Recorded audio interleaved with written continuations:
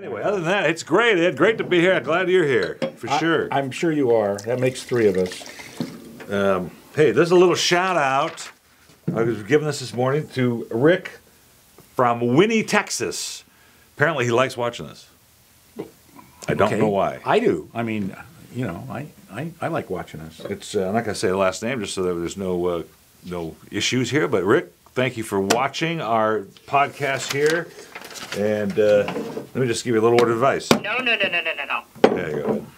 That was more than one, but Hey, anyhow. how about our friends from Opolo again?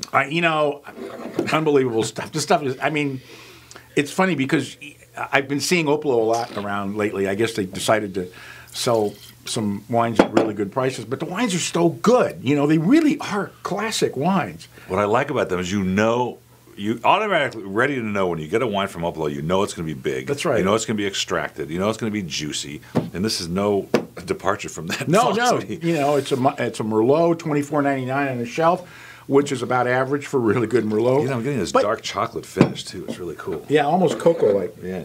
And it $8.99 on the reorder That's price, dope. and that's amazing. I'm doing a 96 on that. Me too. You know, the thing that's interesting is, you know, Opolo's a classic example of a relationship that's just been around for a long time. We've been doing business with them forever. They love doing business with us.